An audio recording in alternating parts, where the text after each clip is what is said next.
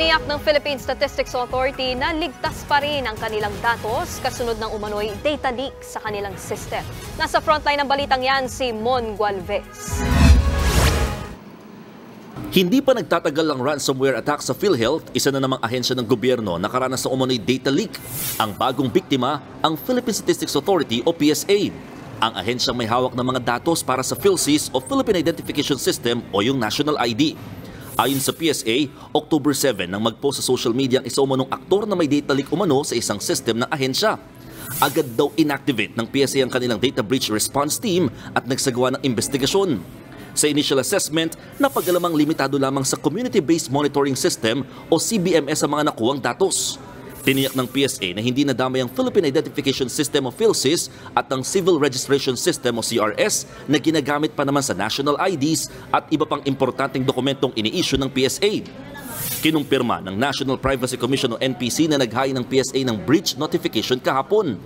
Alam na rin daw ito ng Department of Information Communications Technology o DICT. Katunayan, nagbabala si DICT Secretary Ivan Uy na mukhang hindi lang PSA at PhilHealth ang inatake ng mga hacker. I'm not at liberty to say it yet, but there are additional agencies in government that have also been subject to a data breach. At malaki rin ito. Malaki rin ang pinsala dahil yung breach is significant. Ayon sa isang tech expert, hindi Medusa ransomware ang umataking hacker sa system ng PSA. Matatandaang ang Medusa ang umaako sa pangahak sa PhilHealth. Sa tingin namin, yabang lang. Isang grupo siya ng mga bata claiming to be cybersecurity enthusiasts or cybersecurity professionals. Sa nangyaring hacking naman sa PhilHealth, inobliga na ng National Privacy Commission ng health insurer na magkaroon ng data protection officer para sa mas mabilis na aksyon. Sa ngayon, gumawa na rin ng PhilHealth ng mga email address na maaaring pagsumbungan ng mga miyembro. Handa rin daw sila makipagtulungan sa ginagawang investigasyon para matukoy ang pananagutan ng PhilHealth.